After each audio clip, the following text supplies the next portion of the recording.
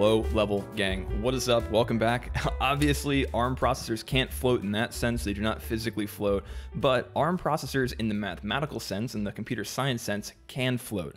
ARM processors after the Cortex M4 have a floating point unit in them, or an FPU, a specific part of the processor whose entire purpose is to do floating point math operations.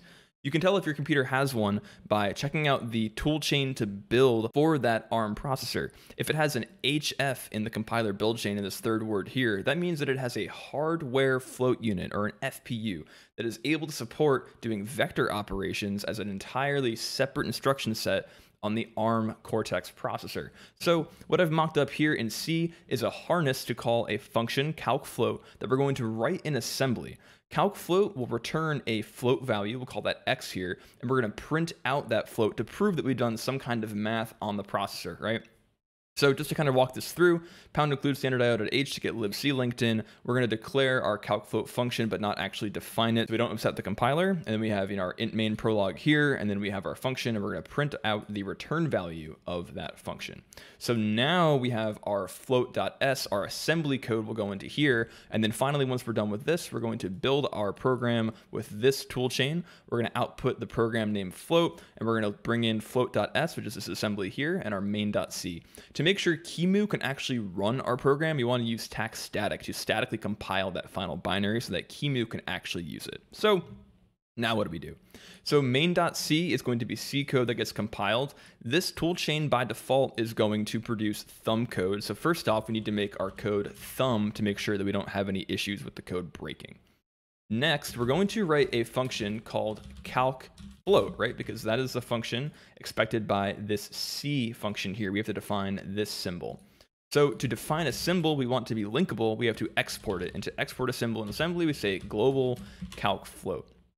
We're also going to say that this is a function, and we're going to call the function calcfloat so that the prolog for the function gets set up properly in the assembler. And then finally, we need to make sure that the linker knows this is a thumb function. So we'll say .thumbfunc. And then here, we can do a quick little test to make sure that our code actually compiles, builds, and doesn't crash by saying branch exchange LR. This is the ARM version of return. So if we get this to work, this just means that we have returned successfully from this function and gotten to the next line. So let's build it real quick and run it. Okay, cool. So our code runs, no crashes. We do return some garbage monster gigantic value, but that's okay. That's expected. We didn't actually do any math here, so it makes sense that nothing useful happened. So in our program here, I'm going to show you guys how to do floating point math on the emulated FPU that we use in QEMU. What we're going to do that math on is two separate floating point values, value 1 and value 2. Value 1 is going to be a float, so we'll say .float to set that up in the assembler. We'll make it 420.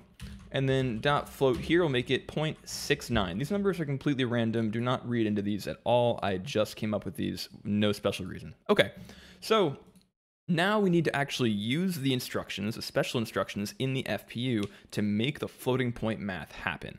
Our first instruction we're going to run is not sexy at all. We're going to do a basic load register R0 equal to val1. All this is going to do is load the address of val1 into R0. Next instruction will be our first special floating point instruction. The instruction is VLDR. This is vector load registers. Anything with a V in front of it is considered a vector instruction, and those are the instructions that are happening in the FPU. Floats are referred to as vectors in some mathematical implementations, so vector operations are floating point operations. So vector LDR S0, and we're going to use this here. So what this does is this tells the floating point unit load into S0, which is the single point accuracy register 0. There are single point and double point, and you could infer that the double point would be D0, but we're going to do S0 for right now. Load into S0, the single floating point register, the address pointed to by R0. This is going to load 420 into this register on the FPU. And now we need to do this again for our second value, value 2. And to do that, we can just copy this code here and change out S0 to S1 and value 1 to value 2. Pretty straightforward. So by the time this code has ran, we've gotten to line 12. The FPU has two registers loaded with addresses and values that we care about that we're going to do math with. So now we can run a math operation in the FPU using an FPU math operation to do this floating point math, right?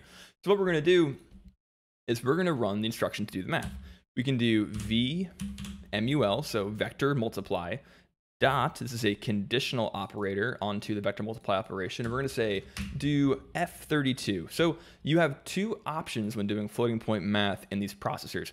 If you have double point accuracy, you can decide to do single or double point accuracy on the processor.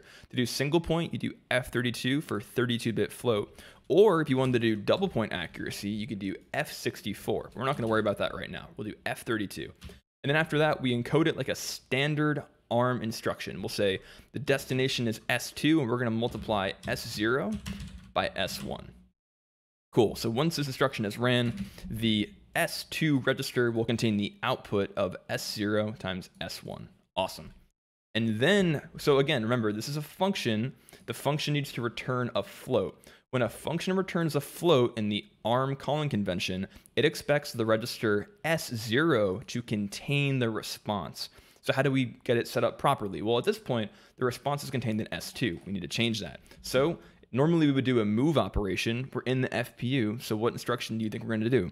We're going to do vector move, and we're going to move into S0, the value S2. So this is going to move the result into S0 and then return. This is our final code here. So again, we'll compile it real quick, GCC. There's one error there. We'll hit this enter key to make the assembler happy. Cool, no errors, and we'll run it. And there's our answer. Let's check Python to see if we're right. 420 times 0.69. Close enough. Low level gang, I hope you learned something there. I hope you enjoyed that video. If you did, do me a favor, hit like, hit subscribe, leave a comment with what you want to see next, and I'll see you in the next low level video. Take care.